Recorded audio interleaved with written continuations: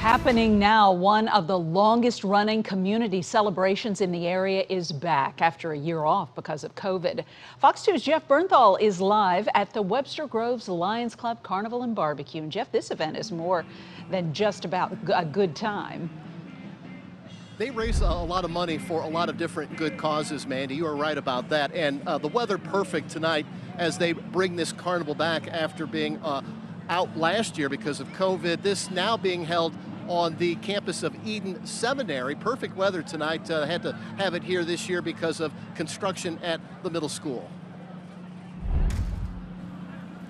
The carnival atmosphere is back and organizers are thrilled. We have barbecue, we have beer, we have soda, we have funnel cakes, we have popcorn and snow cones and just anything that you can imagine carnival ride-wise we have. The Lions Club has hosted the celebration for decades and is partnering with Eden Seminary to bring back the celebration after a year off because of COVID. Oh, you know, it's a little bit of normalcy, and it's so nice to see the community back together and enjoying, you know, what makes us Webster. The event is also a vehicle for the Lions Club to fund several charities. The Lions' main focus is trying to eradicate blindness. So Helen Keller founded the Lions, and she wanted us to be Knights of the Blind, and we've carried out that mission for years. Some of the longtime barbecue grillers say it's exhausting work, but worth every ounce of energy they spend making the event a success.